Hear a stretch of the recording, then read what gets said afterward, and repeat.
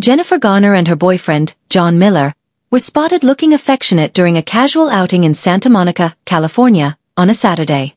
The couple, who began dating in 2018, were seen walking hand in hand, radiating happiness as they strolled through the streets.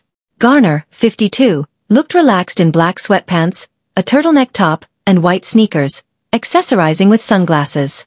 Her phone was in her right hand, while her signature short brown curls rested over her shoulders, completing her laid-back look. Miller, dressed in a navy New York t-shirt, black sweatpants, and dark sneakers, was holding his phone and keys in his left hand. Despite their affectionate outing, the couple generally keeps their relationship private, avoiding frequent public appearances or social media posts about their life together. Garner has been fiercely private about her family life, especially when it comes to her children, whom she shares with ex-husband Ben Affleck. She has 3 children: Violet, 17, Serafina, 14, and Samuel, 11, but rarely posts pictures of them on social media. This preference for privacy is also reflected in her relationship with Miller, a divorced father of 2 children, Violet and Quest, whom he shares with his ex-wife, violinist Caroline Campbell.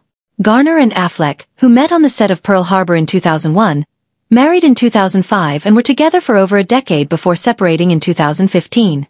Their divorce was finalized in 2018. The outing in Santa Monica comes after Garner's beach day with her son Samuel, highlighting her ability to maintain a grounded and family-focused life while balancing her personal relationships. Garner's relationship with Miller continues to be low-key, with both preferring to keep their private lives out of the public eye.